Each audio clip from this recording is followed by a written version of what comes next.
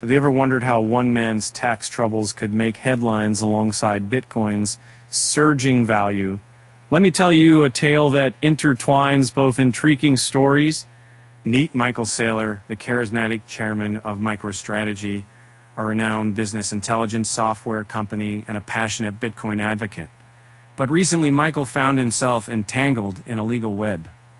According to reports, he faced allegations of tax evasion, amounting to over $25 million in Washington, D.C.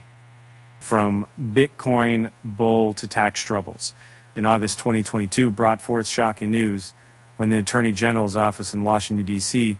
claimed Michael had, quote, knowingly evaded tax payments. He refuted these claims, insisting he was indeed a Florida resident. Yet, history was made with this record-breaking settlement worth $40 million. The largest income tax recovery in DC's history. Despite the controversy, neither Michael nor their MicroStrategy admit any wrongdoing. Wealthy influentials held accountable, and DC Attorney General Brian L. Schwab stressed the significance of this case, asserting that no individual, regardless of wealth or influence, can escape the law's reach. Interestingly, Michael have publicly boasted about his supposed tax evasions, encouraging others to do the same. This landmark settlement served as a powerful reminder that everyone must answer to their financial responsibilities. Now let's shift gears towards the world of Bitcoin. With Michael being such a fervent supporter, it's only natural we explore his role in the crypto realm.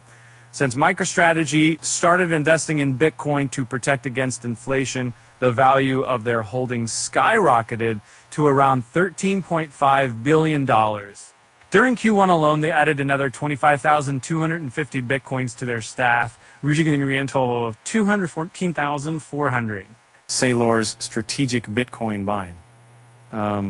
Jeff Dorman, CIO of Arco, described Michael's approach as selling stocks or debt to purchase Bitcoin. As Bitcoin's value rose, so did MicroStrategy's stock price, enabling them to sell more shares or debts and